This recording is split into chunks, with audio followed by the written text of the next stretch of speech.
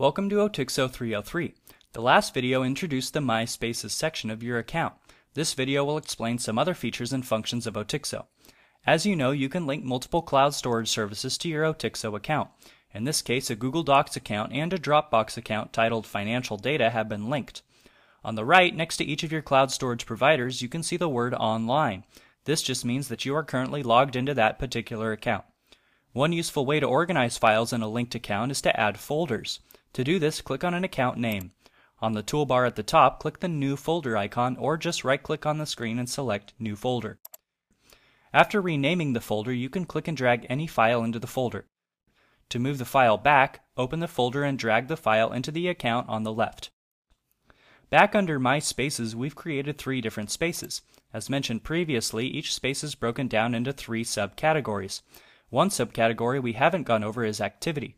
Activity is just a virtual log that displays recent events in that particular space. For instance, if we click on Activity for the space Website Creation, we can see that the item Site Design was added to the space and a comment was added to the file.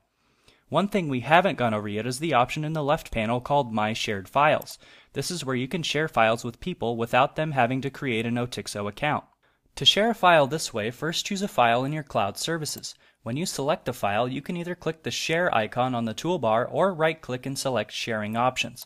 Both options will take you to a window where you can input people's emails. When you send the email, the person receiving it will be given a link that they can click to download the particular file. You can decide how long you want the link to be activated by choosing an expiration date for it. The Password Protect option means that the people you send the link to will have to type in a specific password in order to download the linked file. All of the files you link to emails will be listed under My Shared Files.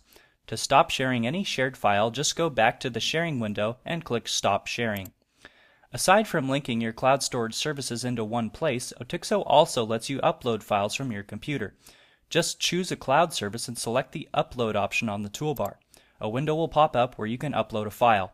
Remember, Otixo is a platform that links cloud services. It does not store actual files. Therefore, when you upload a file from your computer, you're actually uploading it to the cloud storage service you choose. Under the free version of Otixo, each account owner is given 2 GB of bandwidth usage per month. Bandwidth is a measure of data transfer. Additionally, for each user that collaborates in your Spaces section, you're both given an additional 100 MB of bandwidth usage. Otixo also offers a business plan for $10 per month which buys you unlimited bandwidth usage. This is useful if you need to collaborate on a wide number of projects. For more help and information regarding Otixo, you can click the links at the bottom of the page.